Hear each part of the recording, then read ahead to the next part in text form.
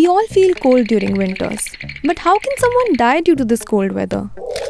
The normal temperature of our body is 37 degrees Celsius. Winters or summers, the body maintains this temperature. There's even a temperature thermostat in our brain. It's called hypothalamus. When you feel cold, the regulator sends signals to the skin, glands, muscles and other organs, pushing them to action. To stop the heat loss from the skin, the blood vessels constrict. This process is called vasoconstriction.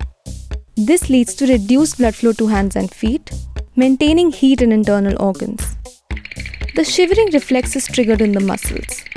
Hormones are released, leading to increased production of metabolic heat. But if the body fails to generate enough heat to deal with heat loss, the body temperature can drop quickly.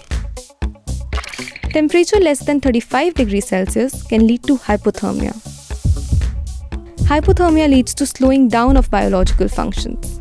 As body's core temperature drops, you start feeling sicker. If it further drops to 33 degrees Celsius, the brain function is affected. Core temperature of 28 degrees Celsius can lead to fainting.